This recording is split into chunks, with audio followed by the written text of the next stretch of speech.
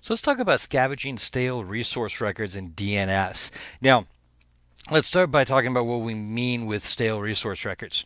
So, if you're running a DNS server that is allowing dynamic updates, which remember, if you're running your DNS server for your Active Directory a zone, will be running dynamic or will be allowing dynamic updates. So what will happen is a device will get an IP address from the DHCP server. When it does, it will register that IP address in DNS, both the forward lookup zone and the reverse lookup zone, if there's one there, so that it can be found. And so when you open up the zones, you'll see this populated with all of your computer records. Now, those are dynamically created records. Those records are time-stamped when they're created, and they are not automatically removed. In fact, the only time that they will be updated is if a release or renew of the IP address takes place. If your computer shuts down or if the device shuts down, it won't remove that DNS record. So what will happen sometimes is our DNS will be populated by all of these stale records. They're records that are no longer valid. So because they're dynamically updated, we need a process to dynamically remove them, and that's what Scavenging Records does. It gets rid of some of those stale resource records. So let's talk about how we can enable this. Now, we actually have to enable it in two places in DNS Manager, and you can see I've already got DNS Manager open here. So I'm going to right-click on my server and go to Properties. And under Advanced, I need to enable automatic scavenging of stale records. And then we have the scavenging period, and this is how often the scavenging will run. So by default, every 7 days, it will go through and look for stale records to get rid of.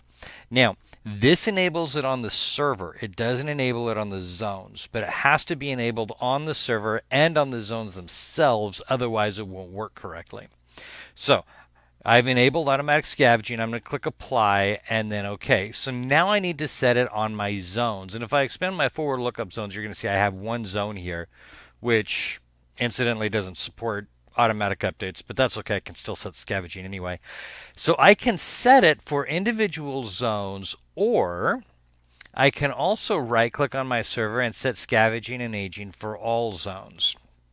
Now I'm going to do it for the individual zone. There's a little bit of an idiosyncrasy here with the DNS manager, by the way.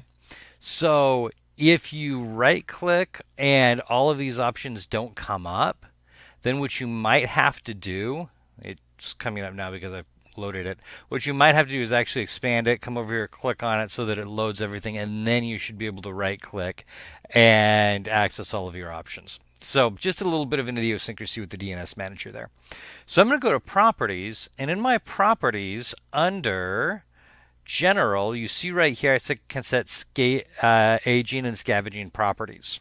So I'm going to click my aging button here, and here's my options for scavenging. Now, I need to enable the scavenge stale resource records. Then it gives me two different options here, two different intervals, the no refresh interval and the refresh interval. So let's talk about what both of those are real quick.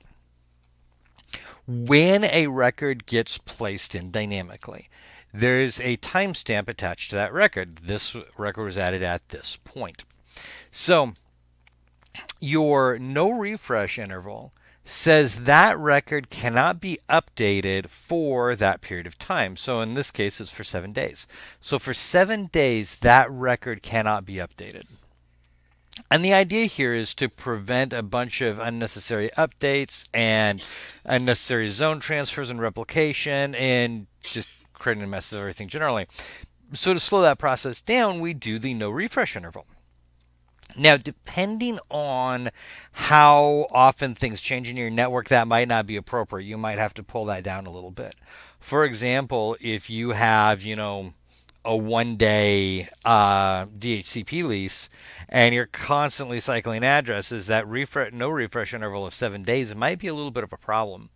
The default for DHCP servers, though, for a Microsoft DHCP server, the default lease duration is, I believe, 8 days.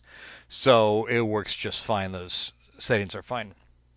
So for that no refresh interval, that record cannot be updated. Now, once that no refresh interval expires, then we start the refresh interval. And that refresh interval is a period of time during which that record can be updated. Now remember, Microsoft DHCP defaults to an 8-day lease duration, if I remember correctly. So we get the lease. We can't update it for 7 days, which shouldn't be a problem because we should still be running the same IP address for 8 days.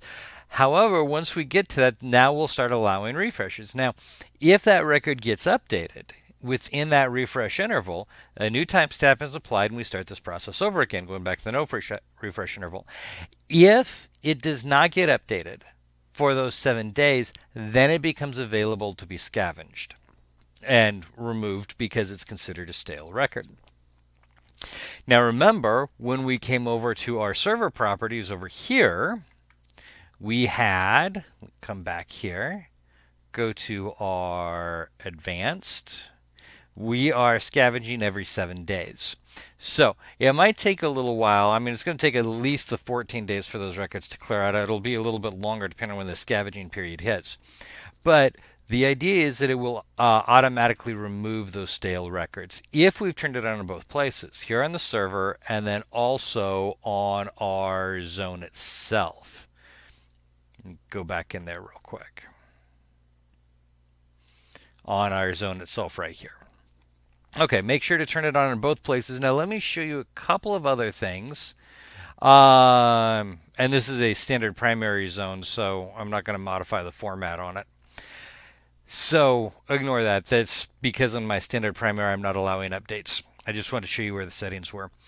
I do want to show you a couple of other things real quick. If we right click and go to set scavenging and aging for all zones, this is the exact same page, except this will in one spot set it for every single zone that we have. That may or may not be appropriate, but if you have like, 8, 9, 10 DNS zones here and you don't want to do each one of them individually, that's a great way to do it all at the same time, as long as the default settings, or you can use standardized settings for all of them.